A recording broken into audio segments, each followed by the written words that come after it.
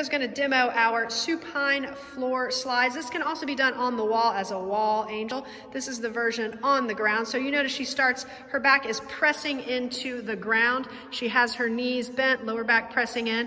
Becca is going to start with her arms in kind of a cactus or a W position. Elbows are pressing into the ground, and then she's going to raise those arms up and overhead, getting them as high as she can, keeping that lower back pressed into the ground, keeping those elbows and forearms in contact with the ground.